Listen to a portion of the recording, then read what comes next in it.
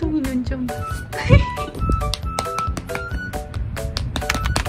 옥동이가 저렇게 해놓은 거야?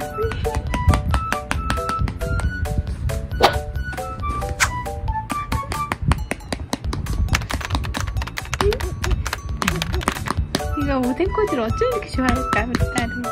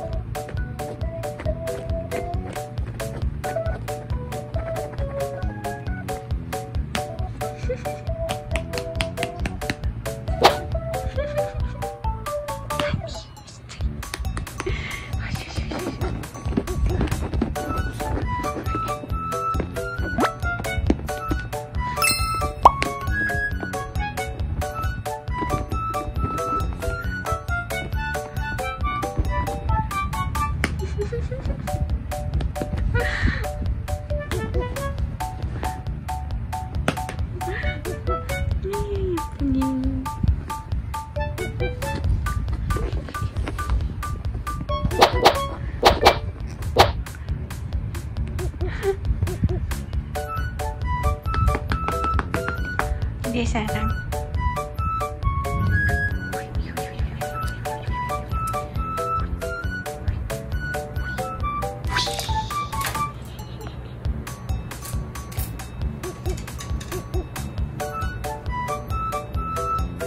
귀여워.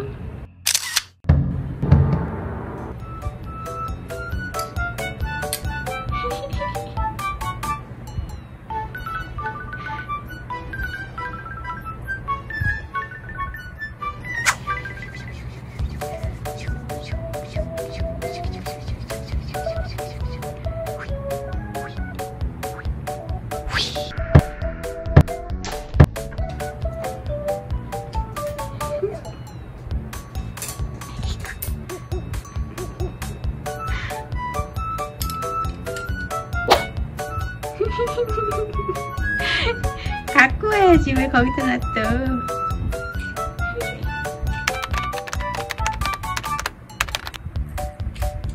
저거 하나만 있어.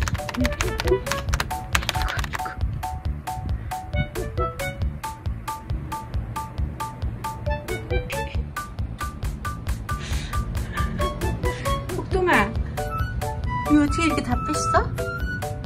그렇게 앉아있어.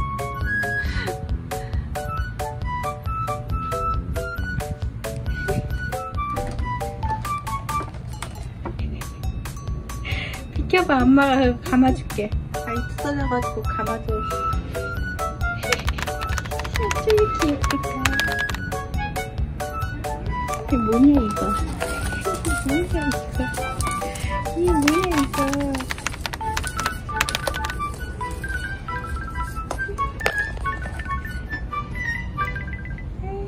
감아줘. 비키봐. 아이 뚱땡아 비키봐. 엄마가 그거 감아줄게.